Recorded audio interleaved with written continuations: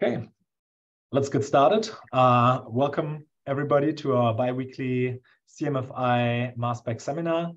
It's my great pleasure to have Vadim Demichev today giving the lecture. So for those of you who do not know him, Vadim has a PhD in statistics and more on the math side, but then did a postdoc in more applied research towards proteomics at the University of Cambridge and then at the Francis Crick Institute, before he then moved to Berlin at the Charité, where he now leads MSTAR's junior group, I think. And yeah, I think most importantly, he's known or well known now for being the main developer of Diane, one of like the DIA data analysis tools in proteomics. And yeah, was that. I'm very much looking forward to his lecture on DIA and high-throughput proteomics. Vadim, the floor is yours. Daniel, many thanks for the invitation and the introduction. And it's a pleasure to present at this seminar. So I would like to talk about some technical aspects of data-independent acquisition and discuss why it's an ideal method in many scenarios for high-throughput proteomics and high-sensitivity proteomics and combining those. And this will be a bit on the technical side, so I will not give lots of examples of how we could use that and for the sake of time. And here's the plan for my today's talk. So I'll give a brief overview of DIA in general, how it compares to DDA, and why we can prefer one method over another method. And briefly introduce Diane. So this is our software for analyzing almost any kind of DIA data. And then I'll discuss what parameters actually determine the performance of a DIA method, so how to optimize it for a particular scenario, and also some recent computational developments which allow cool new things. And finally, I would like to finish with introducing slice passive. So this is a new acquisition method we developed on Brooklyn Instruments, because I also think it illustrates these concepts of what makes DIA good nicely. So this is the just making sensitivity of proteomics as high as possible. So a brief recap of how proteomics works. So you have your sample, there are proteins in it, and then you digest the sample with an enzyme. So typically people use trypsin, which cuts off the lysines and arginines, and this produces peptides. And those peptides, they're loaded on chromatography system, which separates them based on their hydrophobicity. Hydrophilic peptide solute first, hydrophobic peptide solute later. And a liquid chromatography system, it's connected to the mass spec. So everything is automated, sampling is automated, loading on liquid chromatography system is automated, and it's like directly connected to the mass spec. So everything happens automatically. And at the front end of the mass spec is a device called ion source, which ionizes the peptides.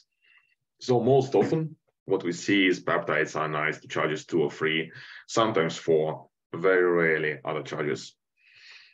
And the first functional element of the mass spec after our ion source, well, for regular proteomics, is the so-called Q1 quadrupole. And this is basically a low resolution mass filter. So what you can do, you can set a mass range, and only precursor ions, so these charged peptides are called precursor ions, and I'll explain later why. Precursor ions which fall into this mass range which you set can be a narrow, wide mass range, can be narrow mass range. Only those fly through this quadrupole. Everything else just goes like to the side into a vacuum pump. So some of those precursors fly through and they enter another device called a collision cell, where they collide with molecules of a gas, and this causes fragmentation of peptides. So typically what we see in proteomics, what we use is type of fragmentation which just breaks the peptide at the peptide bonds. And there are N-terminal fragments produced and there are C-terminal fragments produced, and they're also charged. So these fragments are then detected by a high-resolution mass analyzer. So this is so-called MS acquisition. So when precursor ions and fragment ions and precursor ions have been fragmented, we produce the fragment ions. Also, there is MS, regular MS acquisition, also called MS1. And this is more simple. So all these ions which are produced by other ion source, they just fly without any significant interaction with anything in the mass spec towards the mass analyzer and are being measured. Now, the way you control this Q1 quadrupole, and this can be done with high temporal resolution, so you can change the setting of this quadrupole very rapidly. This determines the way the mass spec actually operates and what it can do. And for targeted proteomics, there are basically two main approaches: data-independent acquisition and data-dependent acquisition. Data-independent, in a sense, is more easy and like just a more simple method. So what happens is just the mass spec repeatedly cycles through a predefined set of precursor ion isolation windows. So first, this quadrupole, Q1 quadrupole, is isolating precursors in this range, then in this range, then in this range, and so forth. And this forms a cycle, and then proceeds with the next cycle, and next cycle, and so on. So it's very, very easy to understand the deterministic method. In DDA, it's a bit different. And the mass spec looks at MS1 scan. So it does first MS1 scan, and it says, okay, what are the most abundant precursor ions it sees in MS1 scan? Let's fragment those. And then it isolates those most abundant ions with very narrow isolation windows. So typically 1 or 2 Daltons. And the consequence of that is that while in DDA, you record usually one single spectrum per peptide, so you have like different intensities of different fragment ions, in DIA, you get elution profiles for your fragment ions, because every fragment ion is recorded for every cycle, and there are many cycles during the typical elution time of a peptide. What does it lead to? So in DIA, the spectra are highly multiplexed and highly complex. So each of those spectra, and there are many spectra per elution profile, each of those is highly complex. Why does it happen? Because multiple peptides are being selected for fragmentation using these fairly wide isolation windows. So it does happen quite often that you see a signal at a particular mass, and you think it might be a fragment from one peptide, or it might be a fragment from another peptide, and you don't really know. And it often happens that what you get is a combined signal from multiple peptides. In DDA, in contrast, what happens is that usually the signal is dominated by this single precursor ion being fragmented, which you selected for fragmentation. And because of that, the spectra are typically very nice and clean. So this is the reason why at the dawn of untargeted proteomics, DDA was the method of choice, because processing this kind of data is very simple. We just effectively count the fragments which match between a particular spectrum and a particular peptide. You know which theoretical fragments peptide is supposed to produce, and you calculate number of matched fragments for all the peptides in a sequence database, and you just say, okay, for this spectrum, the best match is the peptide with the highest number of matching fragments. Now, of course, DDA methods have advanced quite significantly since the beginning, and now quite complex methods are also used to try to match peptides better. For example, looking at things like mass degradation of a particular fragment ion, or even looking at retention times and like predicted spectra. But the general principle stays the same. So this is easy to process data. In DIA, in contrast, these highly multiplex spectra are not easy to process.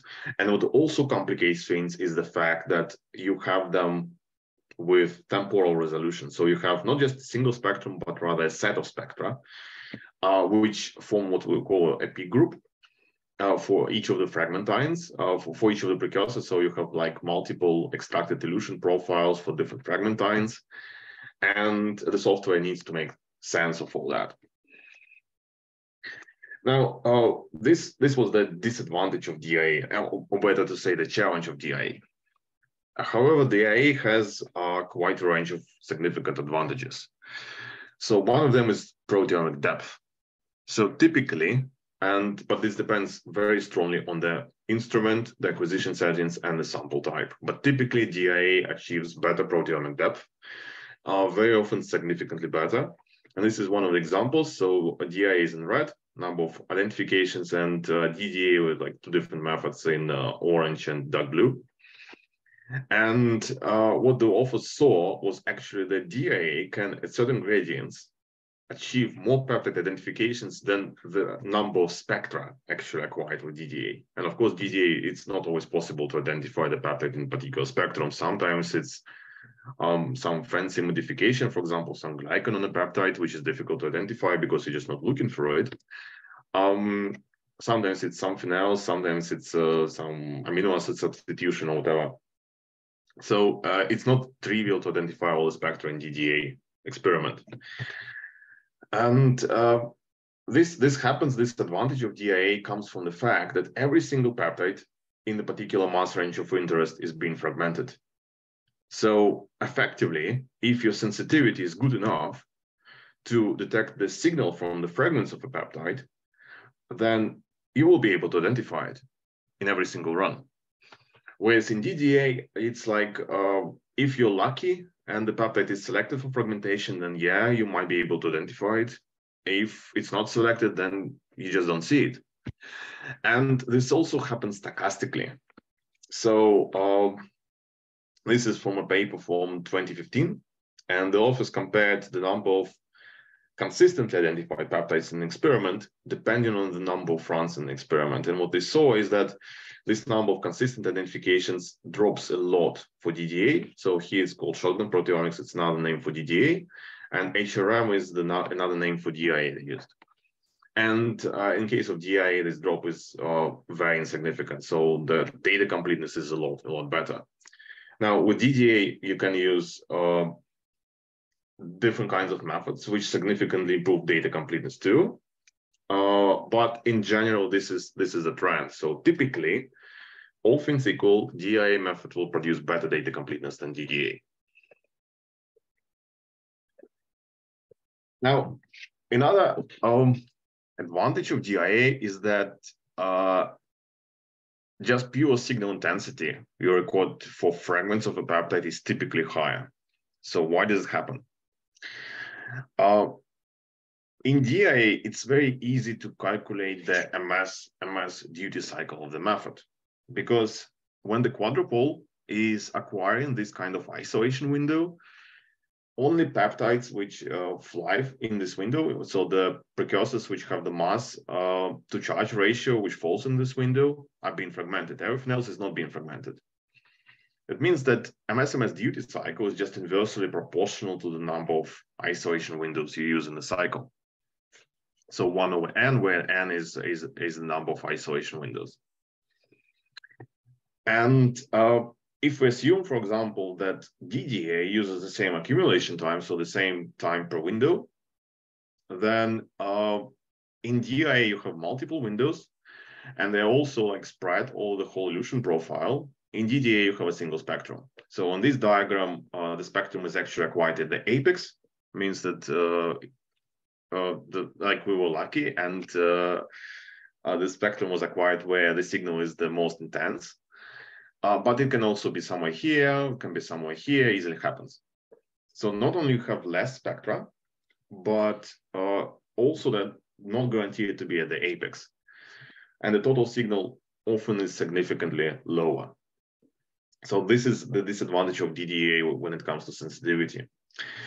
This changes somewhat when you use trap time mobility with, for example, DDA passive. So it's a bit different situation, but still, this is one of the reasons why DIA can usually achieve higher identification numbers also for low abundant samples. Now, another advantage of DIA is the fact that since you get this elution profiles for the fragment ions, in addition to MS1 profile here in a dotted line. So MS1 you can get for both DA and DDA, so it works exactly the same.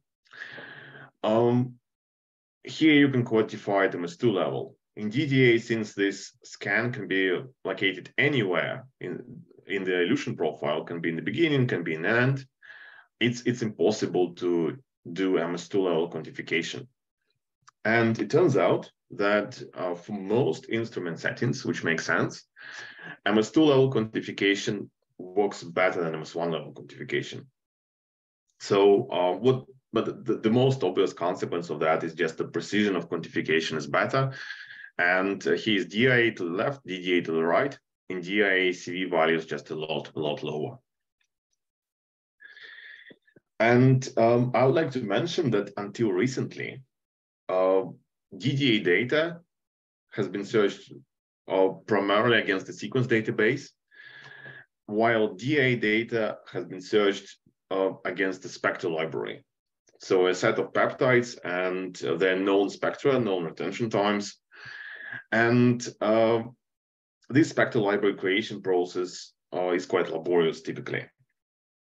So this used to be a limitation of DIA, but this is no longer the case. And I'll talk about one of the very nice solutions to this today. So in terms of like how this method developed, so in the beginning, DIA was almost not used. So untargeted proteomics was done primarily with DDA. Then there were a number of landmark papers which established the method, like how to operate the instrument, as well as methods to process the data. And software tools were developed to deal with DIA data. And DIA became a valid alternative to DDA, which had its advantages, but also limitations.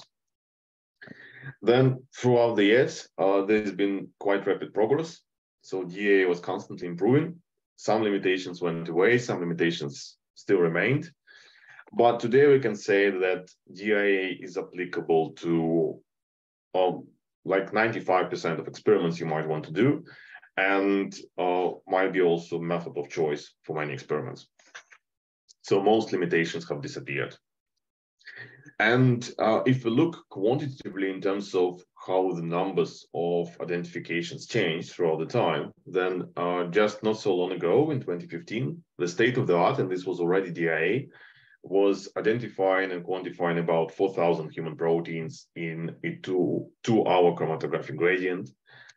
And 6 years afterwards, the state of the art is 5 million gradient and now 5,000 proteins. So like 20 times faster, but at the same time, better data quality. So tremendous improvement in throughput. And we also, we keep developing DIA methods, and new and new technologies appear. Library-free DIA is now possible. We can do multiplexing in certain scenarios. Super sensitive workflows based on DIA also possible. And all this progress is driven by three things. The first is computational methods to process all this complex data, which is generated by DIA acquisition schemes. The second is introduction of new, more sensitive and fast mass spectrometers. And finally, it's new mass spec technologies. So the ways to operate the mass spec, or in the case of multiplexing, to prepare the sample, which will be compatible with DIA. So some time ago, we introduced this software suite for processing DIA data, which we call DIAN, which stands for Data-Independent Acquisition by Neural Networks. And we published quite a number of technology papers based on that. The main highlight of our software has been that it effectively enabled fast gradients. So this is not the first benchmark we did. So this is from Nature Comms 2022 paper. And this is basically, we compared the performance of DIAN and alternative software on a slower method. This is 21 million gradient, 60 sample per day method, and the faster method for 5.6 million gradient, 200 sample per day method. And when we look at the number of peptides detected, 1% full discovery rate. With a slower method, we saw a moderate advantage of our software, whereas with faster method, it was a huge advantage. So later on, I'll talk a bit how this was possible. And just to give you some idea of like what kind of numbers we get with state-of-the-art instruments and the software. To the left, it is an example of numbers from a human sample for long gradient. So it's a Bruker TeamStove Pro 2 instrument, 90-minute gradient nanoflow and library-free processing dilution series.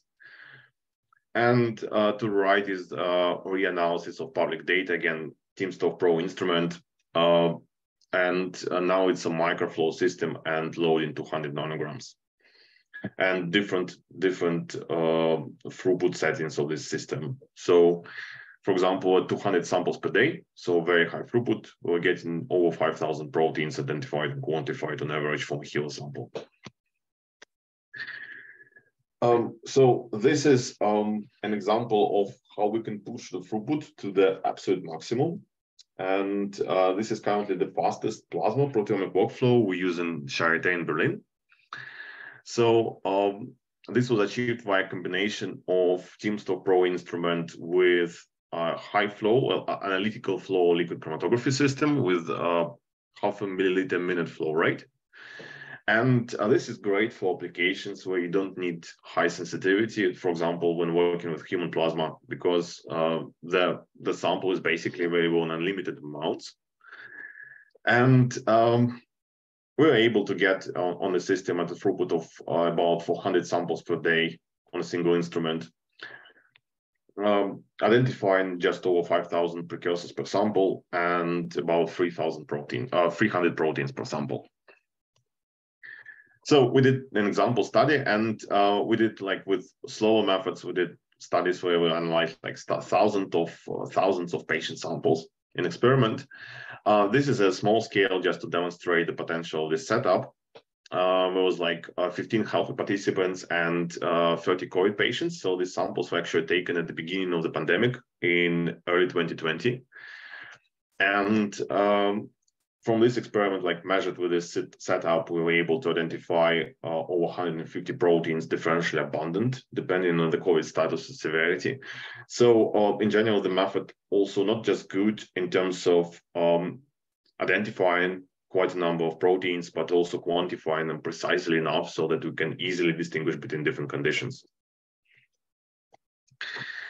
So what actually determines the performance of DIA method and how to tune it to a particular experiment? So let's look into this. So the first and maybe the most important factor is probably sensitivity. So this is actually ability to detect a meaningful signal for the precursor ion itself at MS1 level, but most importantly for its fragment ions. So mass sensitivity is maybe the most important thing in identifying precursors using DIA, because this is the way we get actual sequence information about the precursor. Fragment ions tell us which amino acids are where in the sequence. And what we need is a signal which is strong enough so that we actually see something appearing at a particular mass. And also we need the signal to be strong in comparison to whatever noise there is. So how to achieve that? Like the obvious solution is that if you are able to inject high amount of sample, so you just have a lot of ions to begin with, and use low flow rate chromatography system, like sub-microliter per minute flow rates on typical non-LC system. And low flow rate ensures that the concentration of the sample, the ion source is high, and this ensures high signal in the mass spec. The other major factor is the duty cycle of a mass acquisition, which is this proportion of ions which are actually getting fragmented. And remember, for DIA, this is 1 divided by the number of DIA windows. And the higher this is, the higher the fragment ion signal it is, you see in the mass spec, and the higher your chance that you correctly identify the peptide with confidence. Now, another factor is now specific to DIA, and this is the selectivity. Because remember, we have the situation when we have complex spectra, which might come from different peptides isolated together by the Q1 quadrupole. And then what we want is to have sufficient number of fragment ions from a particular peptide, which are not affected by these interferences. So it can have a situation when most fragment ions produce a clean signal. You can have a situation when most fragment ions are affected by interferences from other co-isolated peptides. And here the key is to separate your peptides well. So you want them separated in retention time dimension. You want to have good chromatography. You want them separated in ion mobility dimension if you're using a device which supports ion mobility separation. And you, of course, can have them separated in mass dimension. So if you use narrow isolation windows, Q1 quadruple isolation windows, and which also means that you need many of those to cover the mass range of interest, then your selectivity is better. And the interesting thing is that it seems that it's rather not important, or not so much important, how you achieve this selectivity. So whatever way you separate the peptides, if you separate them, the spectra become nice and cleaner. Now, how you optimize the method depending on your experiment design. And basically, any DA method is a balance between sensitivity and selectivity. And in order to optimize for either, it's just opposite requirements, because sensitivity is inversely proportional to the number of windows, whereas selectivity is proportional to the number of windows. The more windows you use, the more narrow you can make them, and the less peptides are co-fragmented, the cleaner the spectra. And for high injection amounts, when you have a situation that you detect most peptides in the sample, and then you don't need so much sensitivity, but at the same time, your sample is very complex and you need high selectivity. For low injection amounts, it's the opposite. You detect less peptides. Many peptides just don't produce any meaningful signal whatsoever, means they cannot interfere with anything. But at the same time, it's crucially important to be able to detect those fragment ions of those peptides. So sensitivity is the key. And for low injection amounts, you optimize by preferring isolation schemes, acquisition schemes with wide isolation windows and as low number of isolation windows as possible. You still don't go to a situation when you just use one single isolation window, because that will be quite extreme, except when you have ion mobility enabled instrument. I'll talk a bit later about this. But in general, if you just compare different methods with different numbers of windows, high injection amounts will favor higher numbers of windows, low injection amounts will favor lower numbers of windows. So what's the specifics of fast chromatographic methods? And what happens is that if you have a long gradient, your peptides are typically very well separated in chromatographic dimension, but the shorter the gradient, the less good the separation, and many peptides collude at the same time. So the shorter the gradient, the lower the peak capacity, and effectively in DA, this leads to high data complexity, because you have this situation when you have a peptide of interest, but for a particular fragment, there's a high chance that there's some other peptide with the same fragment mass or very close fragment mass. And the mass spec just records the combined signal of both. And the software struggles to deconvolute the signal. So fast methods are challenging. Now, let's talk a bit about how DIA software works, and what determines the number of identifications you get eventually, depending on the processing method. So what's important is to have theoretical information about your experiment, which is as accurate as possible.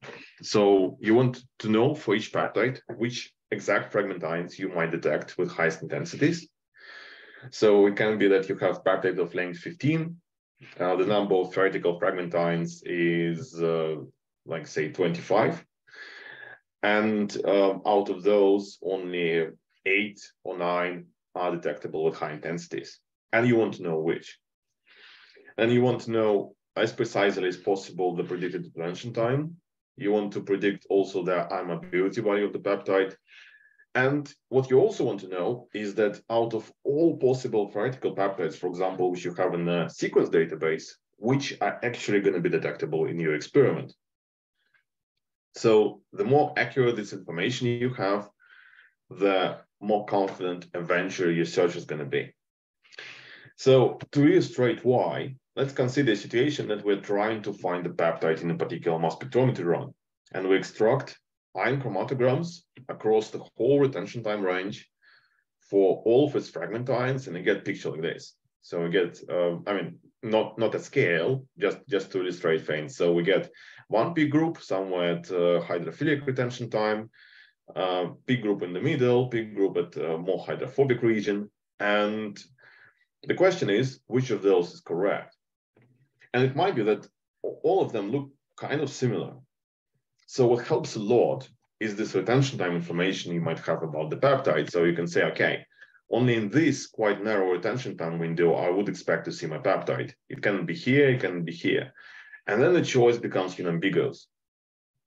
So this is the same situation with all other theoretical information you might have about your experiment. Now, how the software actually achieves statistical control of all discovery rates. So it looks for each peptide in the data. So it has a set of peptides it wants to find. It can be the whole sequence database. It can be a spectral library. And for each peptide, it now finds a candidate peak group via some algorithm. And the question is, which of those peak groups is true? So the way this question is usually answered nowadays is by giving a Q value for each peptide spectrum match. And basically, if you filter your output at 1% Q value, you can say that maximum 1% of my identifications are false. So to achieve that, the software generates in silico the so-called decoy peptide queries. A decoy peptide is basically a Fox peptide, which doesn't exist in reality, which is typically generated by mutating in a certain way the sequence of your target peptide and then adjusting the respective fragment ion masses. So you get fragment ion masses which would correspond to some different peptide, not the real one. And you search this decoy peptide against the raw data, the same way you would search a target peptide. So you obtained peak groups for the target peptides, you obtained peak groups for the decoy peptides, and then you could calculate false discovery rates in a very naive way. So calculate, for example, some score for those peak groups, targets, or decoys, and say, okay, at a particular score threshold, you get 10,000 targets and just 100 decoys means that you get 1% false discovery rate. A lot better way was suggested in the landmark paper of describing the tool called mProfit, Nature Methods in 2011. And the idea is that you don't need a single score. You can calculate many scores for each of those peak groups. The primary score used typically something which reflects coelution of different fragment ions. So ideally, you want these fragment ion solution profiles extracted from the data to be perfectly aligned with each other. So that basically like 3 fragment ions profiles here, which are just one is a scaled version of another. And but you can calculate many other scores, like for example, mass deviations, which you see, or how precise your retention time is, etc., etc., etc. And then you can summarize them by training a machine learning model, which will produce one single composite score, which will distinguish target peptides from decoy peptides. And this composite score will typically perform a lot better than one single individual score you can calculate based on the peak group. The reason for that is that different mass spec runs with different settings for different sample matrices, they just behave very differently. And it might be that for one sample matrix, you would want to have at least, say, 6 coeluting fragments to be confident in the peptide.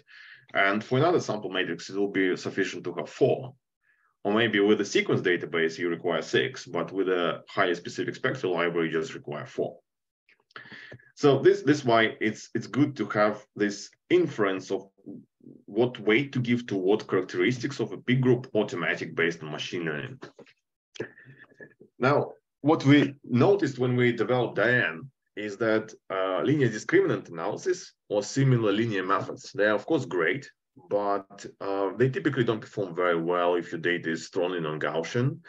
And the scores you want to calculate for P groups, like for example, just number of matched fragments, they're really non-Gaussian. And we thought, okay, why don't we use a more flexible method? So we developed a classifier based on neural networks, which turned out performs a lot better. So the confidence is a lot better and the robustness is better. And eventually this, we showed it in a paper that this is the primary algorithm which is responsible for the ability of Diane to confidently identify peptides, no matter how short the gradient is. Remember, short gradients mean complex data difficult to process, and neural networks appear to be the solution to this.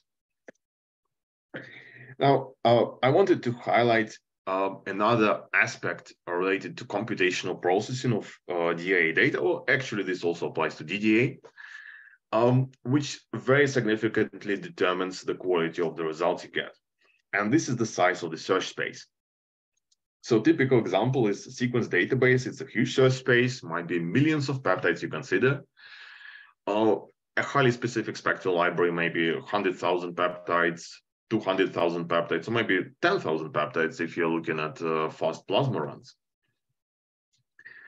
And the difference is huge, actually. So for specific spectral library, you'll have a situation like this. So you have true target matches, you have false target matches, and the decoys, the scores should be distributed if you generate your decoys properly, the same way as false target matches. So you have like picture like this. And if you have a huge search space, you just get like the target scores, the same distribution, the same numbers, but a lot more decoys, a lot more false targets. Now, when you set 1% false discovery rate threshold, you need to set it a lot to the right in this situation. And it means that a lot less true target matches pass it. So the more precursors, the more peptides you have in your search space, the worse the outcome, basically. There are some ways to circumvent it for certain situations. For example, if you add extra modifications, Diane will typically be quite tolerant to that. But still, it's better if you're specific to what you're searching. So this leads us to this main limitation of DA, which was there until very recently. And that's the need to create a spectral library. So the way it used to be done is that you take your experiment, you make a pooled sample, you fractionate this offline, and you analyze each fraction on the mass spec. And this was typically done by DDA. Then you search those DDA data and you create a spectral library, which is the set of detectable peptides with the empirical attention times and abilities and the spectra. And then when you analyze your DA experiment, you just search against the spectral library. Search space is moderate, which is great.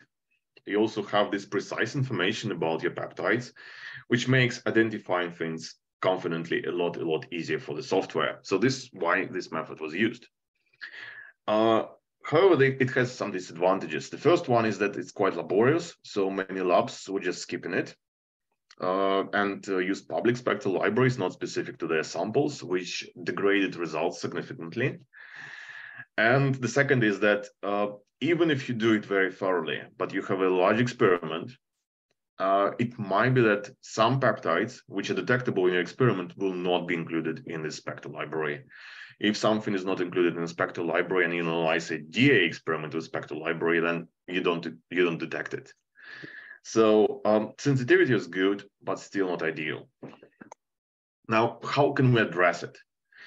And in Diane, we introduce a version of a match between runs algorithm. So this sounds the same as in MaxQuant, but it's a very different concept in how it's used for DA. And basically, we take advantage of the fact that once we analyze an experiment, we gained a lot of information which could have been used to actually analyze it better.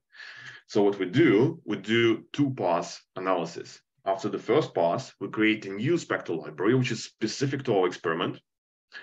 And then we reanalyze with this spectral library.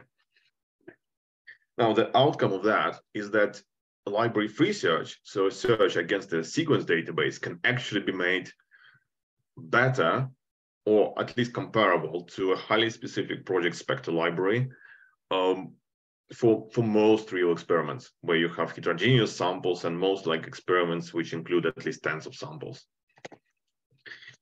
Now, here's some sample benchmark. And to the left is the result with a DDA-based library, a high-quality one. So it's reanalysis of a public timsTOF Pro data set using 90 million gradient and different injection amounts of HeLa sample. This is DDA-based library. This is the same library plus much between runs. And we see there's a nice boost in IDs, especially for low injection amount. And this is library-free. And with library-free, with MBR, we can actually get better numbers for 10 nanograms than with a library without MBR. So to explain why this happens, let's look at another benchmark. And this is the dilution series recorded again on timsTOF Pro. And please don't look at absolute numbers. So we didn't optimize the setup. It was just purely to benchmark the software. So here's the result without MBR, and here's the result with MBR, library-free. And what we see is that the gain of MBR is the greater the lower the injection amount. So why does it happen? And the reason is in the principle of how MBR is implemented in the end. So in order for the peptide to be included in this newly created spectral library, it needs to be detectable well in just a single run in the experiment. So here in the experiment, we have runs with 40 nanogram injection amount, which is reasonably high. And we detect many peptides in those. Those get included in the spectral library, and then we re-extract them during the second pass with the highest possible sensitivity, because the spectral library is highly project-specific from the entire experiment, including those very low injection amount runs. So this is the basis of how it works. And we also validated the performance of like the fault discovery rates. Of course, there is always a danger that we'll do things in such a way that fault discovery rate will be inflated. But it doesn't appear to be the case. So we took special measures and modified an algorithm in a certain way to make sure that fault discovery rate is well controlled. And the way we benchmarked it is by an experiment where some samples contain a mixture of two species, so human K462 and E. coli lysate, and some samples are purely human. And when we count E. coli peptides and proteins in human samples, those are known to be false, and by counting them, we can estimate the fault discovery rate. And what we saw is basically, if we look at like those numbers, so again, depending on color, is like human first pass and after MBR, first pass E. coli after MBR, we see that MBR actually reduces the number of false IDs. So there is no inflation of DI, and actually the fault discovery control is very strict. And here's just one example how this nicely empowers clinical proteomics. Because we have a core facility in Charité, and it produces lots of clinical data sets from collaborators. Charité is a huge medical university, and we do lots of exciting clinical stuff. And we used to analyze the data just with public spectral libraries. And here's a comparison of the difference between performance if you just use a public spectral library or use library-free search plus MBR. And the difference is very significant in terms of both average numbers of proteins identified, but also proteins identified consistently, and also get a benefit in terms of numbers of peptides identified per protein. And the more peptides you have per protein, typically this means that more precisely you quantify the protein. So this is really empowering. Now, another technology I want to talk about is the use of multiplexing. And multiplexing is in general very nice technology because it allows you to analyze multiple samples together on a single mass spec run, saves mass spec time. And basically the same benefit is with super high throughput methods, because it enables large scale experiments. It enables to run experiments cheaply in terms of the use of mass spec time, and it enables run experiments which you otherwise wouldn't, because if you're quick, then you can do things which are very experimental, whereas if you need to wait for months to get the mass spec time you need, then probably you're going to plan the experiment very well and only do things you're very confident in. So the throughput is an enabling thing. And also you can do other things in multiplexing, like using internal quantification standards to reduce batch effects. Like you multiplex your samples of interest with some pooled sample, and this pooled sample is all the same in all the injections in the mass spec. And you can also benefit if you do that from a carrier effect. If your pooled sample is a lot more abundant than your samples of interest, and then you just need to identify a peptide in the pooled sample and only quantify, no need to identify and like determine the exact retention time in the other channels. But with DDA, multiplexing has two problems. So first of all, there are still missing values between different batches. So for example, you have a TMT experiment and you multiplex some samples, but the moment you want to scale it to hundreds of samples, you'll have different batches, and between the batches, you'll have missing values as in regular DDA. And this is a problem. And the other problem you have is if you do non-isobaric multiplexing like SILAC, then the complexity of the MS1 spectrum increases. And in DDA, this leads to usually quite significant reduction in identification rates. So we thought, okay, can we use DIA, at least with non-isobaric multiplexing? And in fact, yes, the answer is yes, it's possible. And what we see is there's just a very minimal reduction in identification numbers.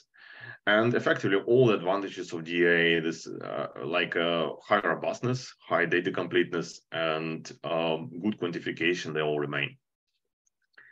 So we developed this in collaboration with Nikolai Slavov in US, and we have basically two workflows streamlined in the moment. One is with MTRAC, so it allows for 3-plex labeling, and another one with SILAC.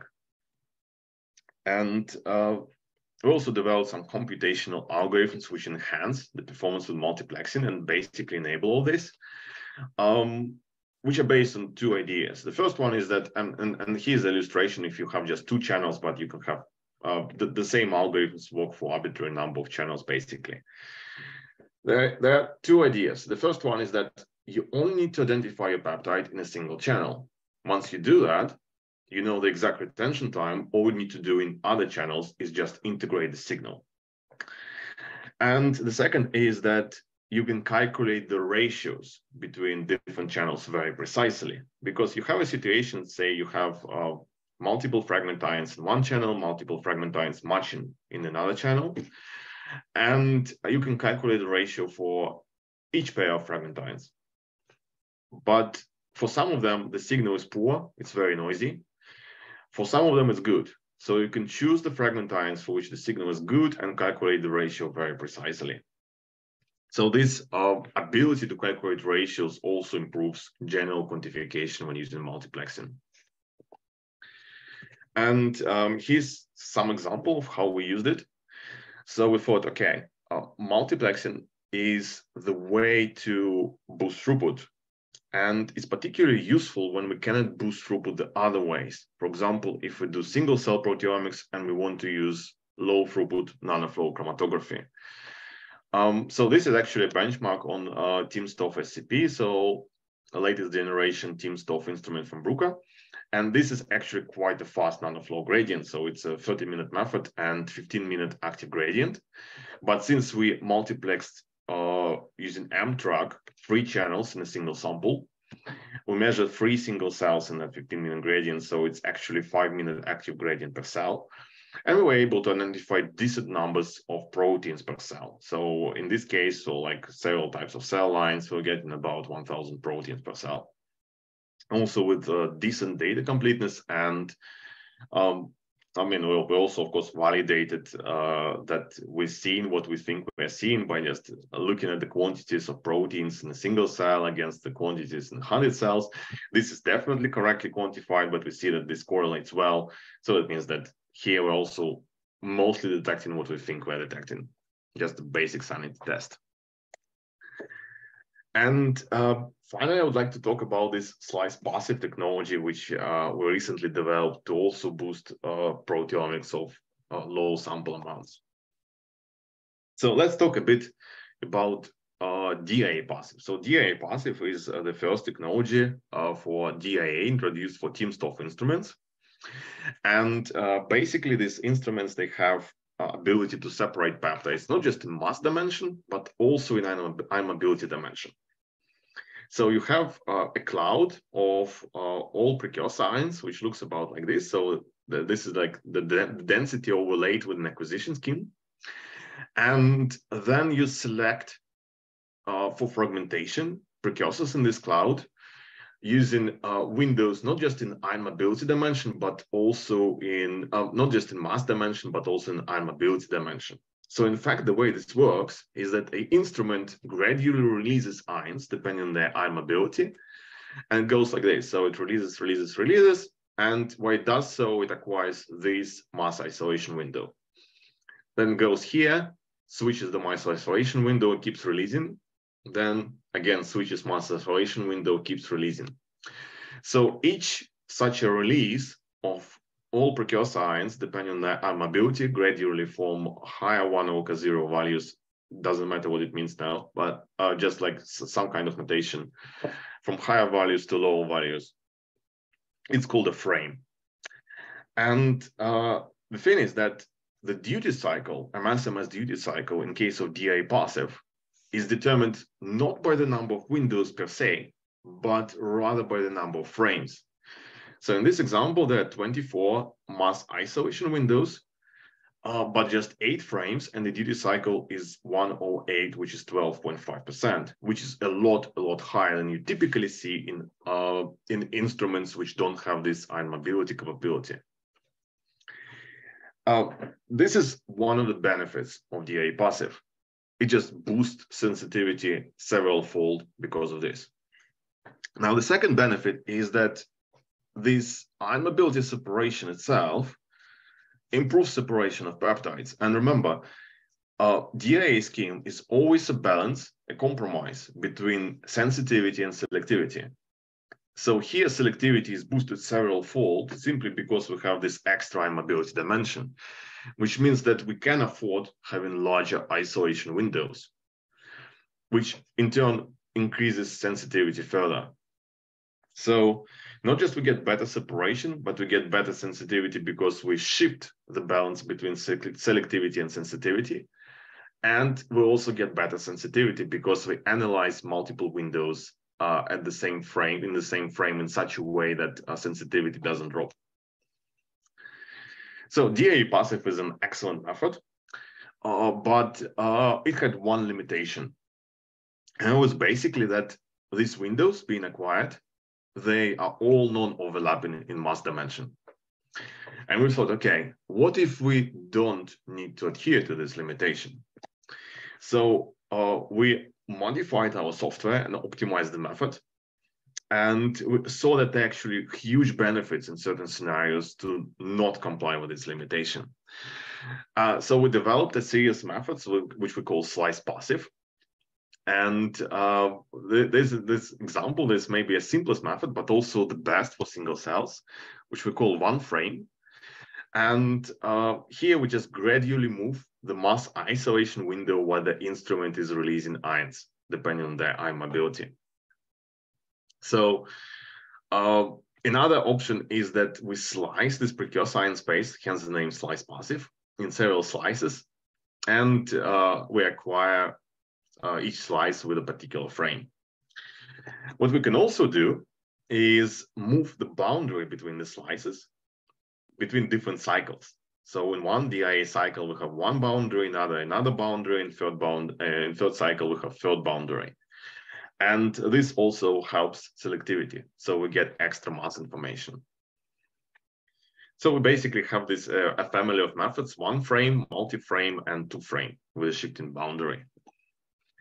And here are some benchmarks of how this performs. So this is a dilution series of human K562 digest, and measured with a 5-minute gradient on an analytical flow LC system. So this is very high flow rate.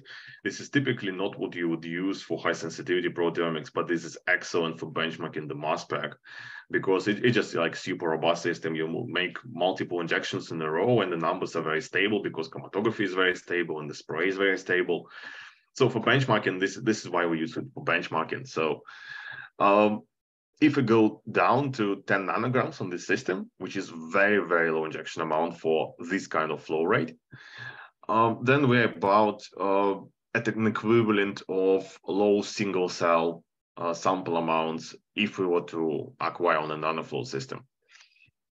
And what we saw when we compared different methods like regular DA passive, about the same comparable method was used by Matthias Mann group in developing their single cell method and Team Stoff.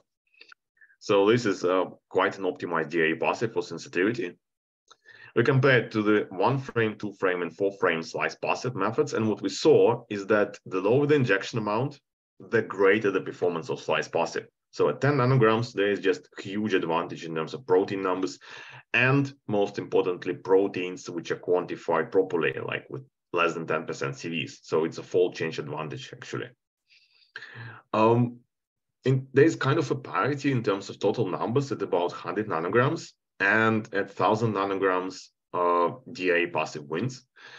But at the same time, slice passive still is better in terms of precisely quantifying large numbers of proteins. So what we see here is the classical balance between selectivity and sensitivity. DA passive is the most selective, 25 Dalton windows. Slice passive 1-frame is the most sensitive, 100% duty cycle. Every single precursor ion which gets fragmented, like using this MS-MS acquisition. High injection amounts, selectivity more important. Low injection amounts, sensitivity is a lot more important. And we thought, okay, so we boosted a lot the sensitivity of the method. What can we gain from it in terms of ability to do new experiments? And in single cell proteomics, typically one would previously use low flow rate nanoflow system, which limits throughput, and also nanoflow is more difficult to work with, LC, and requires like people with very high expertise in tuning this and troubleshooting this, and also you cannot just run thousands of samples without interruption, without changing the column. And we thought, okay, can we do actually single cell proteomics with microflow at a high flow at a high throughput? And the answer is yes. So what we try to do, we use this EVASEP system, which has 200 samples per day microflow method. It's 2 microliters a minute flow rate. And we looked at the performance of slice passive. And we get about 1.4 thousand proteins quantified from 200 picograms of HeLa. Also with quite nice coefficient of variation of 14% median. So this is very decent and very workable for various kinds of biological inference. So the conclusion is that basically the advances in sensitivity of the instrument and the acquisition method, they allow to go for microflow fluorides when analyzing single cell level sample amounts. So 200 picograms is roughly what you would expect about the same numbers from HeLa cells sample prep on a cell-in-one instrument, for example. Okay, so that's how I would like to finish my talk, and I would like to thank my collaborators and my lab members, of course. So my lab and like in general, the Institute of Biochemistry at the Charité. Also have colleagues from University of Michigan in US and Northeastern University in US, and our colleagues from Bruka. Thank you. Awesome. This was fascinating. Thank you so much, Vadim, for this great lecture and the new insights. This is really cool. Yeah, I think before we move on to the questions, I just want to thank everybody again for stopping by, and especially you, Vadim, for giving the lecture. And I hope to see you next time. Okay, and